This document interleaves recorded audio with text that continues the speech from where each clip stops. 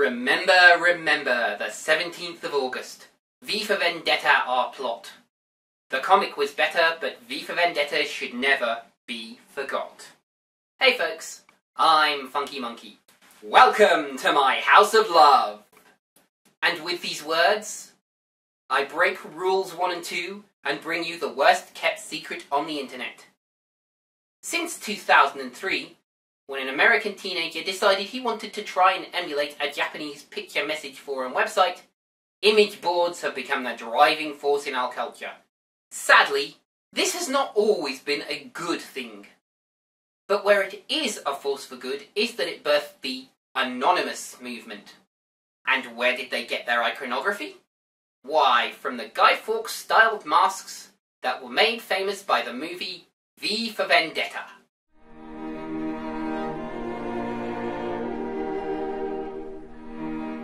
Released in the USA in 2005, and the following March in the UK, V for Vendetta is an adaptation of the original comic written by Alan Moore. Though, as ever, Moore distanced himself from this adaptation, having been burned with the League of Extraordinary Gentlemen adaptation, which I reviewed early in 2012. But before we get to the film itself, let us discuss the genesis of the project.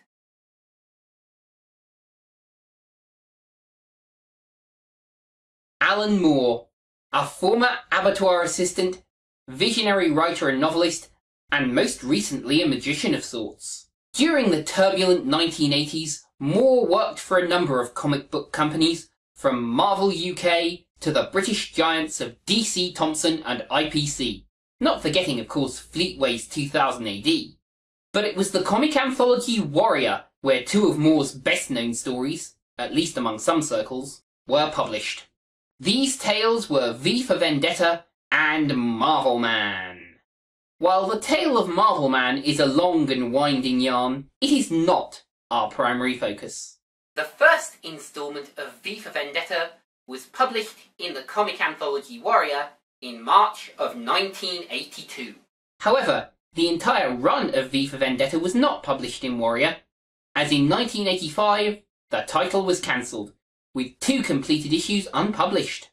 It would be 3 years until the story was continued by DC Comics as 6 reprint issues, followed by all new material in issue 7. The tale was finally concluded with the May 1989 issue. The original graphic novel V for Vendetta is a heavy work, as much of Alan Moore's full-length tales are wont to be, depicting the battle between anarchy, in the body of V, and fascism, in the form of the Northfire government led by High Chancellor Adam Susan. It was also meant to be morally ambiguous, to leave you in doubt as to whether V was terrorist or freedom fighter. It was not long after the completion of V for Vendetta when producer Joel Silver optioned the movie rights, along with those of Moore's superhero deconstruction epic, Watchmen. A first draft was written, which bore little, if any, resemblance to the graphic novel upon which it was based. And so the project languished in development hell, until at least the mid-90s, when the Wachowski brothers, now the Wachowski sisters, began work on their Matrix project. They too were fans of V for Vendetta, and wrote another draft script. This one was much more faithful, and though it didn't immediately get made, it formed the basis for the movie that did. But there is another topic to cover before we reach the adaptation. As I mentioned, V for Vendetta is a meditation on the battle between anarchy and fascism. And nowhere is this battle more starkly portrayed than right here on the internet. On the side of control, national governments and multinational corporations. And on the side of chaos, the multitudinous masses and masters of massively multiplayer mayhem known simply as Anonymous.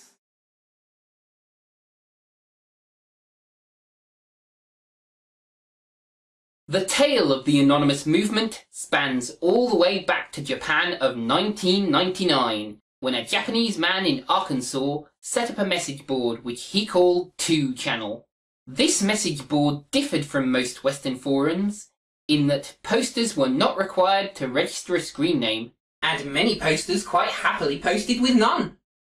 Now, the name 2-channel refers to the RF modulators in old CRT televisions, which would receive signals from game consoles such as the Famicom, which I don't need to tell you is the Japanese equivalent of the NES, on Channel 2. Sadly, in 2001, 2-channel fell on hard times, and looked like it was heading to be shut down. In response to this, a group of concerned 2-channel users set up Futaba Channel. Or, as the world would come to know it, 2chan. 2chan is an image board, rather than a message board, in that each thread is begun with an image, rather than a simple text message. This will occasionally lead to some threads being started with an unrelated image, though this is mostly kept to sections where the topic of conversation is flexible. Today, 2chan and 2channel still coexist, 2channel making about 100 million yen annually for its creator. And it was in 2003, as I mentioned in the introduction, that an enterprising fellow who gives his name as Christopher Poole brought this idea to the English-speaking world. But how did a forum that was planned as a safe space to discuss anime give rise to the anarchic collective known as Anonymous? Well, this is all due to a particular quirk of the image board system.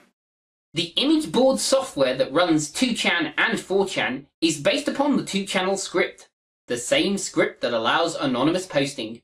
And, as in the East, so in the West. Most posters prefer to post anonymously, being identified either by their post number or more recently a random code. Indeed, visitors to the infamous random board, the internet's worst kept secret, are allowed no identifiable name.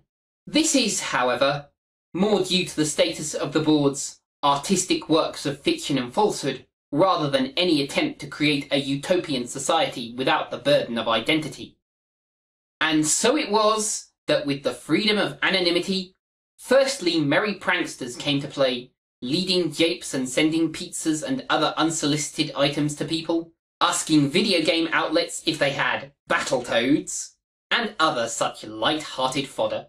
The more serious activist side of Anonymous first emerged in 2006, when the collective used denial of service and phone pranking to disrupt the actions of American white supremacist Hal Turner.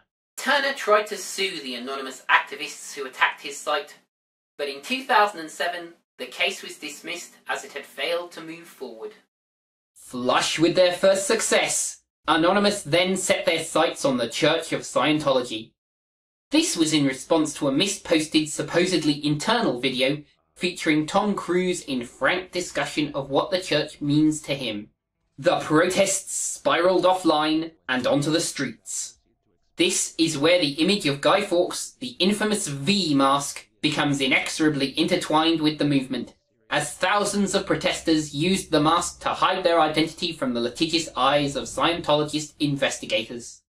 Further targets of Anonymous ranged from the American music and movie industry bodies to security firm H.B. Gary and everybody's least favourite extremist Christian sect, the Westboro Baptist Church. Recently, though, their grand ideals have begun to overreach their abilities. They threatened to wipe Israel off the internet in early 2013, but the actual damage was limited. Whether we have seen the last of the great Anonymous crusades or not, I cannot say.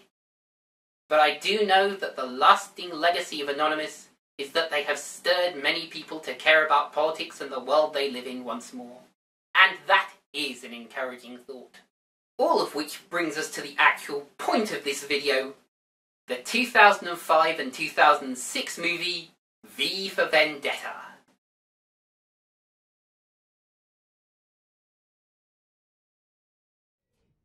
The thing to keep in mind is that this movie is an adaptation, a difference to the original sequentially told tale. In the original comic, it would be quite plausible that the tale of Valerie Page was in fact the tale of V herself, owing to the many hints scattered throughout the staging, such as V's lighted mirror, the taking of the first letter of her former name, as was done in Men in Black to the character of James Darrell Edwards, The belief that a lie can be used in the telling of the truth, for we only have V's word that Page was in the next cell to his. However, the Valerie Page theory is irrevocably refuted in the casting of firstly James Purefoy, who left the role early in filming, and then Hugo Weaving as the body of V. Further to this, in the memoirs of another character, a test subject who is hinted to be V is specifically gendered as male.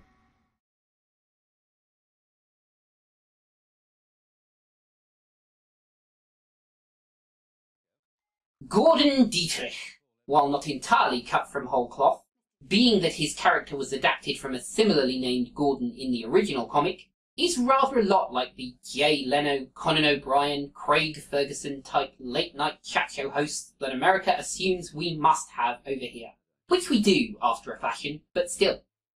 This leads back to a quote from Moore himself, that this adaptation bears more of a significance to Bush-era America than the original comic, which was set in a post-nuclear Britain, whereas the movie is set in a post-viral epidemic Britain.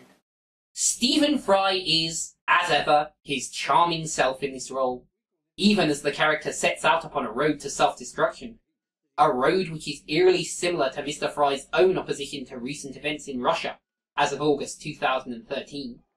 Roger Allam's slimy Lewis Prothero, wild-eyed and limbo-esque, makes for a great satire on what a televisual version of the Daily Mail would look like.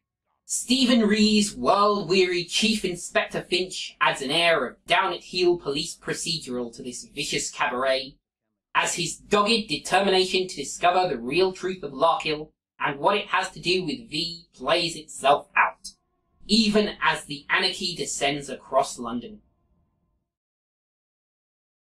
And so, we end this discussion with a final summary of my opinions on the movie V for Vendetta.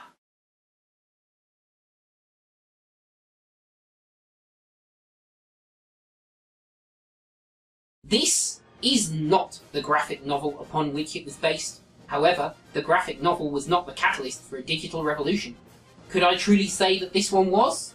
Not with any kind of authority. Alan Moore did not predict the internet. All he did was create a tale where a lone anarchist fought the law in a fascist state, and in a shocking break with tradition, Z won. The film itself retains some elements of the comic, the central protagonist, the main thrust of the story, and of course the conceit that ideas are bulletproof.